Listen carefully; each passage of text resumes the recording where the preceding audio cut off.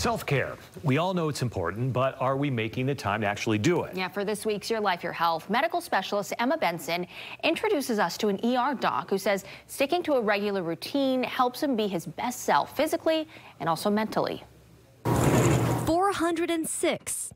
That's the number of days in a row Dr. Adam Balls has exercised. Not missing a single day. But to him, it's more than just a streak. I think there's really a strong connection between how our bodies feel and how we feel within our own bodies, how comfortable we are, and how we see ourselves from a mental health standpoint. Over the years, the dad of 3 has faced his own set of mental health challenges. I've been in some pretty dark places. Experiencing trauma and death in the Air Force, in his family, and in his work in the ER. All these things kind of spurred me into, I think, action in my own personal life to say, you know, how do I become an advocate for mental health issues amongst our emergency department teams?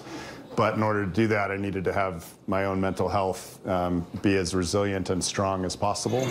A year ago, he committed to daily exercise. Just 30 minutes, you know, that may have just been a cardio only, again, an incline walk on the treadmill at a moderate pace, or a quick jog, or a quick row on the rowing machine.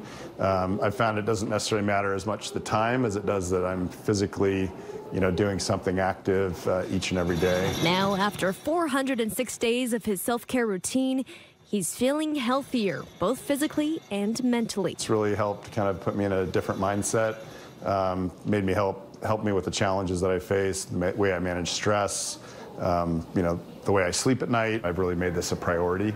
I think it's been a game changer for me personally. Able to better lead his team. I'm in a better spot to show up for them, and we're in a better spot as caregivers to show up for our patients. Proving that finding a routine in something meaningful to you can bring out your best. Doing something that you love, whether it's a hobby, whether it's taking time for yourself to read a book, to, you know, see a new place, travel to see someplace you haven't seen before.